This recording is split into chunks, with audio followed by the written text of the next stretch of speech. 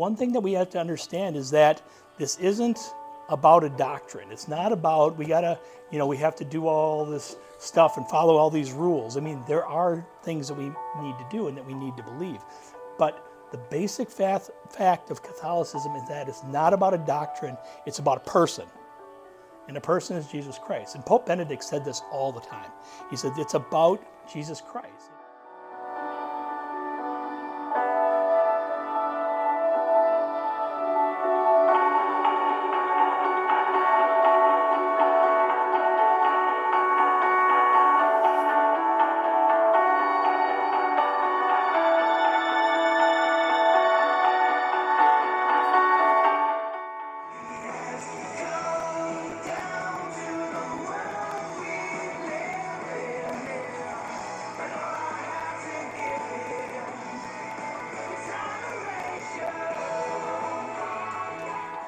So we're at the bottom, page 56. So join me in the baptismal promises. In the name of the Father, and of the Son, and of the Holy Spirit. Amen. Do you reject Satan? I do. And all his works? I do. And all his empty promises? I do. Do you believe in God, the Father Almighty, creator of heaven and earth? I do. Do you believe in Jesus Christ, his only Son, our Lord, who was born of the Virgin Mary, crucified, died, and was buried, rose from the dead, and is now seated at the right hand of the Father? I do. Do you believe in the Holy Spirit, the Holy Catholic Church, the communion of saints, the forgiveness of sins, the resurrection of the body, and life everlasting? I do. God, the all-powerful Father of our Lord Jesus Christ, has given us a new birth by water and the Holy Spirit, and forgiven all of our sins.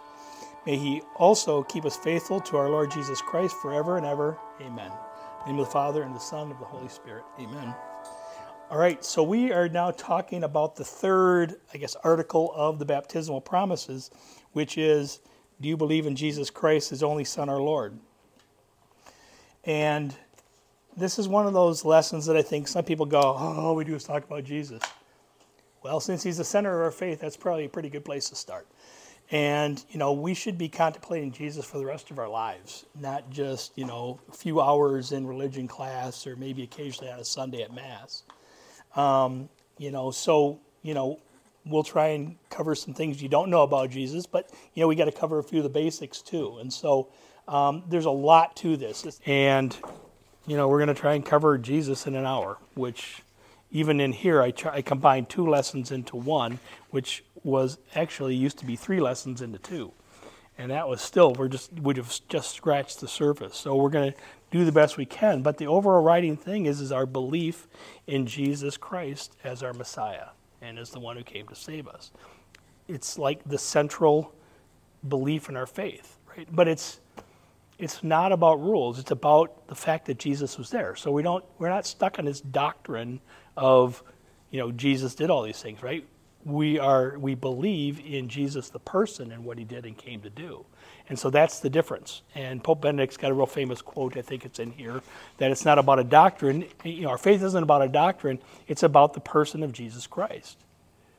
And so it's just really important that we don't reduce this down to just a bunch of rules and regulations that I have to follow. It's about Jesus himself, and not just the fact of the things that he said, but about him as a person and our relationship with him.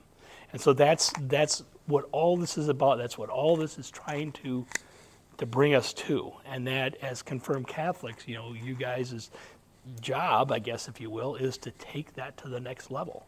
Right? And so over this time, we're going to give you guys as many opportunities as we can to experience and to encounter Christ.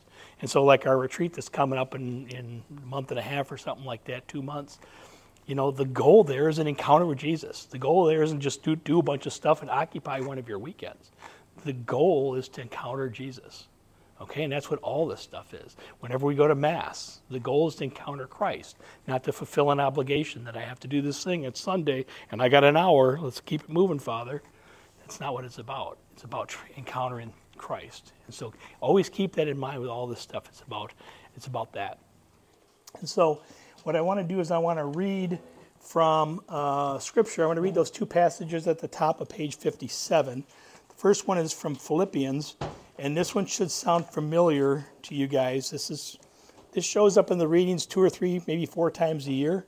And if any of you have ever prayed the Liturgy of the Hours or been someplace where you are there, it probably shows up there about once a week. But it's a really important passage, and it's mine's on about page 1326. But this is Philippians chapter 2, verses 6 through 11. And it says, "Who though he was in the form of God, did not regard equality with God something to be grasped. Rather he emptied himself, taking the form of a slave, coming in human likeness, and found human in appearance. He humbled himself, becoming obedient to death, even death on a cross. Because of this, God greatly exalted him and bestowed on him the name that is above every other name, that at the name of Jesus every knee should bend, of those in heaven and on earth and under the earth, and every tongue confess that Jesus Christ is Lord, to the glory of God the Father."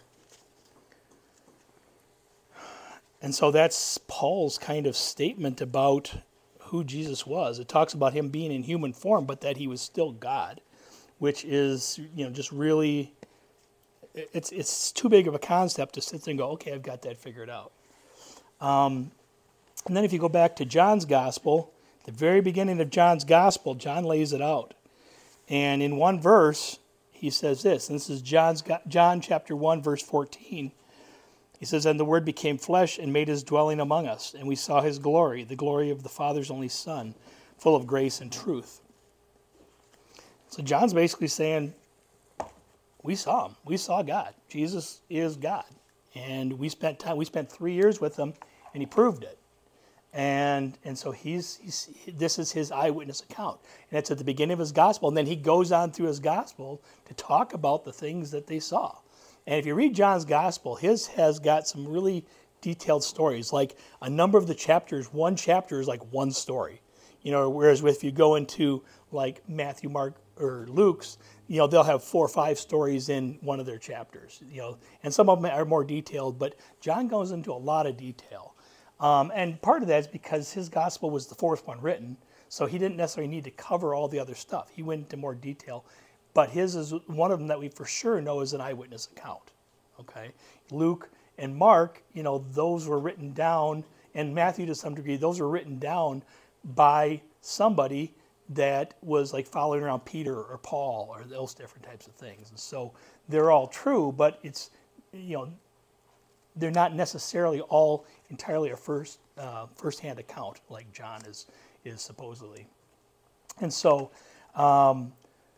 so this idea that Jesus is God is central to our faith, right? And I think sometimes, and I know for a lot of years kind of went, okay, well, Jesus is God. Okay, next, what do I need to think about? But really think about that, right? And this is something that I've been thinking a lot about lately, especially because, you see all this stuff that's coming out of like the James Webb telescope and all the detail they're finding, and it's like, it is so incredibly, there's just so much there. It's like it could only have been put there by someone intentionally. It couldn't have just like, just kind of splatted out of nothing. And then all of this complexity. You can't get super complexity out of total simplicity. You can't get something out of nothing unless that nothing was acted on by an outside force, and that outside force is God. Okay, and so just thinking about the fact that God, who is in charge of all that stuff, became so small to become a human being, and in addition to that became just a baby, right, a helpless child, and was born poor. It's like he came from all this greatness to about as low as he could go so that we could identify with him, and so that he could also identify with us. I mean, he created us, so he knew what was going on, he could see it, but he in a way gets to experience it as well. Okay, and so it's super important that we get our head around this. Jesus is the most important person ever to live, right? And he's also God. And so in the Catechism, it's got a thing. I won't read the whole thing, but it says in 423, it says, "We believe and confess that Jesus of Nazareth, born a Jew of the daughter of Israel at Bethlehem at the time of King Herod the Great and the Emperor Caesar Augustus, a carpenter by trade who died crucified in Jerusalem under the procurator Pontius Pilate during the reign of the Emperor Tiberius, is the eternal Son of Man." Okay, and so when we hear that, sometimes we're like, why all the historical stuff? But what it's trying to do is there are people that deny that Jesus actually ever walked the earth. Okay, so what this is doing is this is placing him in a time and a place, where Jesus actually was. And there's not just the Bible. There are other historians. There are Roman historians. There are Greek historians that can attest. They'll give histories of Jesus. There's actually, I think, somewhere like a letter of Pontius Pilate to Caesar, kind of giving him a report of what happened, with this Jesus guy. Okay, and so we have to realize that he really did exist, and he really does live right now. And so that's central to our faith, because there are people, like I said, that will try and deny even the fact that he existed. Okay, and so the emphasis, like I said, is that Christianity is not a doctrine; it's about a person, and that person is Jesus. Okay, so he existed. There's no question about that. And anybody that says anything different just isn't educated about it. Okay, they haven't really taken the time to go into the detail. Okay, so at the very least, we know he existed. Okay, so now then you could start to debate the other things. Was he God? Were the miracles? You can start to debate that beyond that. But if somebody's not even willing to admit that he existed, that's a problem. Okay, so we need to place him in history. And so we also we believe and understand that Jesus was fully God and fully man. He wasn't like some weird hybrid, like he's half human and half divine. He's 100% human and 100% divine, all merged into one. How does that work? I don't know. I think we'll die someday and we'll go to heaven and we're like, oh, it's so simple, right? But right now it's something that we can contemplate. And so he fully experienced everything he did in his divinity and in his humanity all at the same time. That's a really difficult concept, because he's the only one that we can say that about. So we don't have any other real point of reference. This hypostatic union that it's called, right? This 100% divine and 100% human. Okay, we don't have anything, so we just have to contemplate that and realize that since we know that's true, we can kind of work in that direction. Okay, rather than trying to prove it or disprove it, we just say, okay, that's been revealed, and so now we have to kind of figure out how am I going to start to get my head around that. And so sometimes I think, though, that when we start to think about Jesus and we realize he's so huge, it's like, I don't know where to begin, right? Where do I start with that? And, and I think sometimes that can be a little debilitating, right? Especially if we don't know what's going on in the Mass. We don't, I can't read this whole book, and all that kind of stuff. And so we kind of start to, maybe step back from it because it's just too much. It's too big for me. And so one thing that we have to understand is that this isn't about a doctrine. It's not about we have to do all this stuff and follow all these rules. I mean, there are things that we need to do and that we need to believe. But the basic fact of Catholicism is that it's not about a doctrine, it's about a person. And the person is Jesus Christ. And Pope Benedict said this all the time. He said it's about Jesus Christ, and it's about our relationship with him. Okay, and not in some sort of weird little, he's my best friend, kind of stuff like that, but in through getting to know things about Jesus, we get to know Jesus. And we can only do that through things like Scripture, right? And study, and taking time away. Like when we do our retreat in a few weeks, we're going to take time away, and we're going to let Jesus work on us. We're going to let the Holy Spirit work on us. I'm a believer in this, and I've heard it by other people, that every Catholic should take a retreat once a year, just to reboot, okay? Some sort of retreat. I mean, that's why we take vacations, right? But our vacations become these things that take on a life of their own, right? We go to Disney World, and we're more tired when we get done than when we started, right? Or something like that. And I'm the poster child for that. I take backpacking trips, so that's a lot of work, right? But I still try and find time to regroup and relax. But, taking time away and setting time aside is critical for this. And so that's why a retreat is an important part of preparing for confirmation, because it starts to get us into that habit of preparing ourselves, okay, and setting time aside and letting the Holy Spirit get us when we're outside of our normal lives. And so, again, getting to know Jesus, this idea of an encounter with Christ, and you guys have probably heard me say this before, that's critical, because if we don't have an encounter with Christ, if we don't somehow, and it's not that we have to have this mystical experience necessarily, but just a time where we have allowed, God to work on us. It might be as simple as going and spending 10 minutes in the church and sitting there and just being silent. It doesn't have to be something where I'm praying a bunch of rote prayers or I'm reading something or whatever. It can be just sitting in silence and just letting God work on you. You know, you basically like, okay, Jesus, I'm here.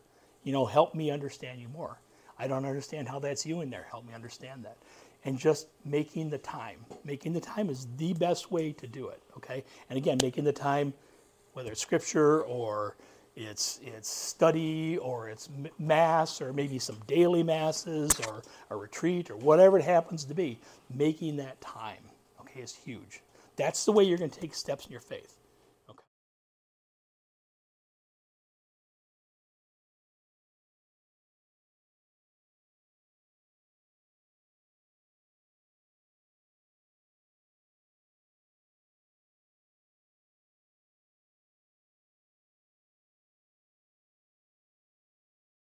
All right, so we are going to read Luke chapter 1, verses 26 to 38. Again, it's going to sound super familiar. We probably hear this scripture maybe 5 times a year in Mass for one celebration or another. And this is, it's going to sound real familiar. And this is from Luke's Gospel. It says this, verse 26. In the 6th month, the angel Gabriel was sent from God to a town of Galilee called Nazareth, to a virgin betrothed to a man named Joseph of the house of David. And the virgin's name was Mary. And coming to her, he said, Hail, favored one, the Lord is with you. But she was greatly troubled at what was said and pondered what sort of greeting this might be. Then the angel said to her, Do not be afraid, Mary, for you have found favor with God. Behold, you will conceive in your womb and bear a son, and you shall name him Jesus. He will be great and will be called the Son of the Most High. And the Lord God will give him the throne of David his father, and he will rule over the house of Jacob forever, and of his kingdom there will be no end. But Mary said to the angel, How can this be, since I have no relations with a man? And the angel said to her in reply, The Holy Spirit will come upon you, and the power of the Most High will overshadow you. Therefore the child to be born will be called Holy, the Son of God. And behold, Elizabeth, your relative, also has conceived a son in her old age, and this is the 6th month for her who is called barren, for nothing will be impossible for God. Mary said, Behold, I am the handmaid of the Lord. May it be done to me according to your word. Then the angel departed from her. And so there, the angel Gabriel he's basically giving a rundown of who her baby is going to be and what he's going to do. And so she knows that this is going to be the Son of God, which, you know, for someone who is probably 14 or 15 years old to agree to this was a pretty big leap of faith. But Mary does it, and you know, thank goodness she does. And speaking of professions of faith, if we go to Matthew chapter 16, and this is verses 13 through 20. It says this, When Jesus went into the region of Caesarea Philippi, he asked his disciples, Who do people say that the Son of Man is? They replied, Some say John the Baptist, others Elijah, still others Jeremiah or one of the prophets. He said to them, But who do you say that I am? Simon Peter said in reply, You are the Messiah, the Son of the living God. Jesus said to him in reply, Blessed are you, Simon, son of Jonah, for flesh and blood has not revealed this to you, but my heavenly Father. And so I say to you, you are Peter, and upon this rock I will build my church, and the gates of the netherworld shall not prevail against it. I will give you the keys to the kingdom of heaven. Whatever you bind on earth shall be bound in heaven, and whatever you loose on earth shall be loosed in heaven. Then he strictly ordered his disciples not to tell anyone he was the Messiah. And so this is after a time, probably a couple years, of the disciples following Jesus around, and they've seen lots of stuff and they've witnessed lots of things, and Jesus says, all right, who do people say that I am? And, you know, they give him a bunch of wrong answers, right, because they don't know. And there are probably some that maybe have an inkling that he's the Messiah. They know he's a wonder worker for sure. But Peter says, you're the Christ. You're the one that God has sent. And so, you know, that's where Jesus decides, okay, you guys are ready now. You're ready to hear, what I've got to say. And so he starts laying out his plan of what's going to happen next. And if you know the geography of the area, which most of us don't, Caesarea Philippi, they had gone quite a distance away from Jerusalem, and they had been kind of not chased away, but the Pharisees and the Jewish hierarchy, they were kind of looking to put Jesus to death. So they kind of went far away for a while to let things cool down. But Jesus at that point says, okay, now that you realize who I am, I'm going to go back to Jerusalem, and I'm going to be tortured and crucified, and then I'm going to rise from the dead. And so he's basically saying, here's what my mission is. And, this is kind of shocking to them. And so, I don't know, depending on what Mass you went to today, I know Monsignor Holmes talked about this today. Today was the Transfiguration. And the Transfiguration was 6 days after this. And, it was a 6-day journey to get to the mountain where he did the Transfiguration. But one of the things in the Transfiguration is, okay, he's already told them, I'm going to be crucified and I'm going to be taken from you. And so what he does is he takes them up on the mountain, and they see lots of things, and there's lots of different interpretations and things, the fact that it's Moses and Elijah, one's the law, one's the prophets, and Jesus is uniting that and fulfilling that. But one thing that Jesus is doing, he's like, I'm showing you what my glorified body is going to look like. And so he's saying, all this stuff's going to happen, but in the end, here's what's going to happen. I'm going to be alive. And so he's bringing them up there to kind of help them to the next level, but also to kind of comfort them, to kind of say it's going to be okay. So just, you got to trust me that, because Jesus knew that if I spell everything out, there's no way we're going to comprehend it. Just like now, if Jesus appeared in this true form up in the church, we couldn't comprehend it, right? He gave us all the plans, it would be too much for us. And so that's one thing the Transfiguration is for. But previously, in what I just read, the apostles are showing, okay, we understand who you are now. And so that's important. And that's where we have to get to, right? But they have to take it on faith. Peter kind of said it, but, was Peter like totally convinced, or did everybody kind of go, I don't know, what do you say, Peter? Because we don't know, or we're too afraid to say it. You almost get the feeling that they all kind of looked at Peter for him to kind of say what the answer is. And he does. And so this profession of faith is really important. And so that scripture verse is a really good one to meditate on, because we always have to ask ourselves the question that Jesus asked them, the second question. Who do you say that I am? Right? He says, who do people say that I am? That's fine. But who do you say that I am? And that's something that we have to continually ask ourselves. Who do we say Jesus is? Right? Who is he the Lord of my life? Is he just a miracle worker? Or whatever. But we need to ask that question of ourselves constantly and say, how does that affect our lives? Jesus only reveals certain stuff to us at certain points in time. If he revealed everything, it would be too much. Our heads would explode. And so he gives us what we need when we need it. And sometimes we don't, we want to know more, but we're just not ready to digest it.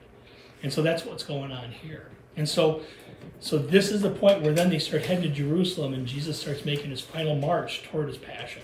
So that's why we heard the Transfiguration the other day. It's kind of like the beginning and the end. We're moving towards Jerusalem at this point in time. And so one of the things with that is this book right here, The Wonders of the Holy Name of Jesus. I would be willing to bet that most of us hear the name of Jesus in an inappropriate manner more often than we hear his name in an appropriate manner. I know I worked in secular jobs for probably over 30 years, and I definitely heard Jesus' name used as a swear word more often than I heard his name honored. And we have to, if that's a problem, and I was one of those guys, right? Because that's what my friends were all swearing every other word, and that's who I was when I was a lot younger, because that's who the people were that I hung out with. And so, but then I realized that it's really important that we don't use God's name in vain or Jesus' name in vain. It's not just a bad habit. It's like, it's a mortal sin, and it's a really bad habit, and we need to break it. And so this book, and I've got copies, if anybody wants to take one, they're welcome to have one. But this Wonders of the Holy Name, it was written in 1946. So, You know, the guy that writes these little books, you know, the one that he wrote, he's the same guy who wrote the one in the Mass that I gave you. He's pretty direct, as you'll remember from that book. And in there, he says a couple of really direct things. And he says, the divine name of Jesus is in truth a mine of riches. It is a fount of the highest holiness and the secret of the greatest happiness that a man can hope to enjoy in this earth. It is so powerful, so certain, that it never fails to produce in our souls the most wonderful results. It consoles the saddest hearts. It makes the weakest sinner strong. It obtains for us all kinds of favors and graces, spiritual and temporal. Two things we must do. First of all, we must understand clearly the meaning and value of the name of Jesus. Secondly, we must get into the habit of saying it devoutly and frequently, hundreds and hundreds of times each day. Far from being a burden, it would be an immense joy and consolation.